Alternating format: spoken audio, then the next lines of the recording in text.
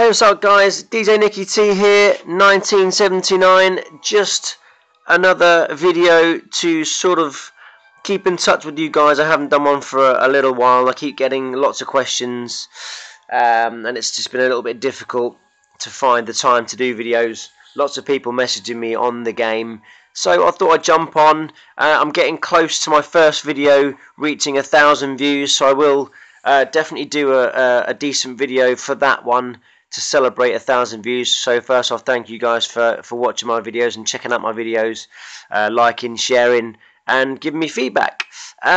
Just to really catch up with everyone on the new update, to see how you're all getting on with it, and just to sort of really help the beginners, beginner to mediums, and the medium to pros, to kind of help you guys out with the kind of best combinations for heroes and things like that, because obviously the big guns kind of already know what they're doing. So as you can see, this is my latest base. It actually is a lot better than my old base. Instead of getting 3-starred all the time, I'm now I do get 3-starred every now and again, but most of the time I'm getting 1-starred, 2-starred, and sometimes people can't defeat it. But it just goes back to one of my previous videos about bases. There isn't a base yet that is undefeatable, so I won't ramble on too much about bases, because like I said, there isn't really any structure, any sort of advice that I can give you on the best base, because like I said, there isn't really anything out there at the minute that you can't 3-star. So I won't talk about bases today. But if we go on to the heroes, with the new guy, Blunderbuss, I don't know if anyone uses him yet. I don't use him as yet, but because he's only level 17. I've maxed him out because he was the only troop I had left to max. So every time I go to war or attack someone, the shards just go towards his legendary status, and he is legendary now, so I'm able to sort of get him to a decent level. But as you can see through my heroes, I use Apollo, Rook and Aurora. Aurora, as you can see, is my favourite, and I'll go through the heroes with you guys one by one, so you can kind of understand a bit more about them. For beginners, I personally would suggest using, to start off with, obviously Apollo, because he's the first one you get. But with Apollo, his skills, you get the Dawnblade straight away, and the Dawnblade is probably one of the deadliest weapons out there once you've reached a decent level. But because he's the first hero, that's the one that you should aim towards progressing straight away.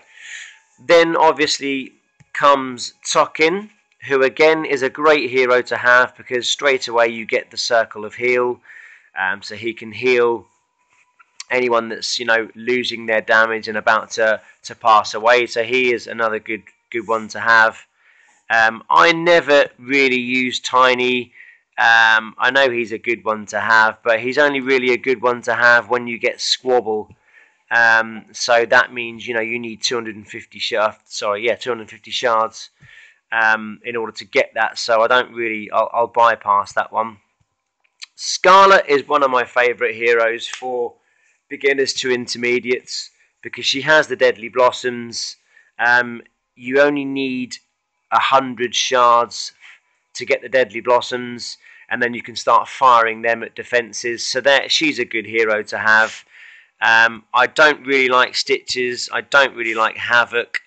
I did used to use Gadget a lot, because she's got the Shock Bomb, which will stun any defences. But for me, lots of people use Shank. I never really got to grips with Shank. I used him a little bit, but for me, the one to use is Rook. Rook's got the shield wall, so if you can upgrade your building to get Rook as quickly as possible, I would suggest that you do that and upgrade the shield wall as soon as you can, because Rook will basically run around, and any defenses near, any allies, any of your troops that are near him, he will basically hold up a shield and absorb lots and lots of attacks towards your allies, and healing them in the process as well with his skills. There you go, his healer's staff there. So for me, I would suggest aiming to get Rook, because I think Rook's one of the best troops out there. And definitely for the intermediates to people that are really progressing nicely with the game, for me, the best troop is Aurora. Aurora has Blizzard, Icy Winds, Deep Freeze, and Frostbite. If you can get Aurora to Legendary, she is the best troop to have. She'll fire a beam of ice to a target in a target direction, dealing absolutely huge amounts of energy towards those defenses, especially for those that have the 3 top defenses in a line, the marksman towers and the shock tower. As you can see, mine aren't in a line, so you would basically say, for instance, start her around here where the essence mill is and fire it towards the marksman tower in line with the next marksman tower, and it would literally take those 2 out in one hit. But a lot of bases, they're in a line, so if this marksman tower here was where the dwarven tower is, and you aimed it from where this war camp was, you would literally take out all of these defenses with one hit. You would take them all out with one hit.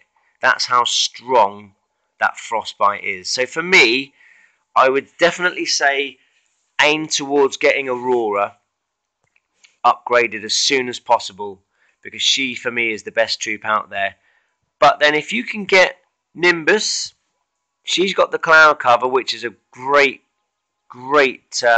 ability to have. So what you do is you drop all your troops down, and then as soon as they get to close to any defenses, you just drop the cloud cover, and it's a massive circle that absorbs, as you can see, I'm on. It will absorb 11 plus thousand defense points that income, and obviously once the circle has absorbed that amount of defense hits, then it will just disappear, and then people can start hitting your allies.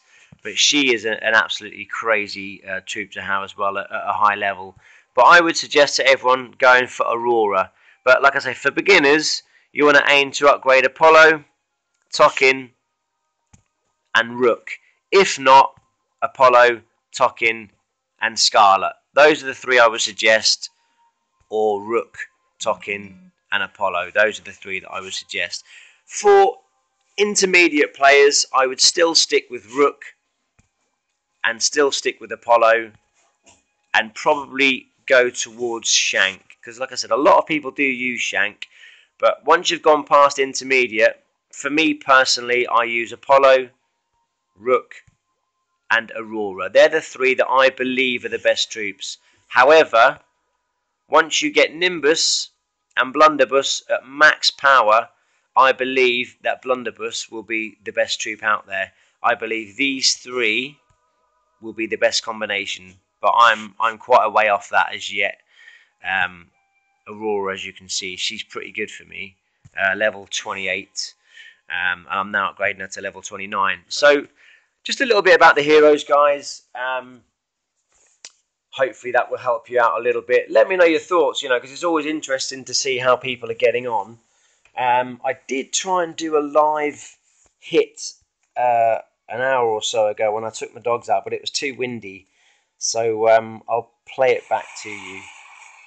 Where are we? Let's have a look. We're losing this war, unfortunately. It doesn't look like we're gonna win this one. This was the last hit that I did. Let's have a look. So you can see the troops that I use. So this base wasn't overly hard, but as you can see, I dropped Aurora just by this gold mine, as you can see. I've done a couple of dragons down the bottom there just to take out those outskirt buildings, a few brawlers around there, and the reason why I do that is because they're not going to get touched by any defences, so they're going to rack up mana extremely quickly. And as you can see here, I've dropped Rook, Apollo and a few more brawlers. So what will happen is straight away I will push the ability of Rook, the shield, the wall shield, and nothing will be able to touch those troops for I think it's about 15 seconds. But in the meantime, because I've racked up so much mana, I'll drop that frostbite and I'll aim it straight the way through these defences and just watch what it does. Ready? So I'll play it and then I'll pause it.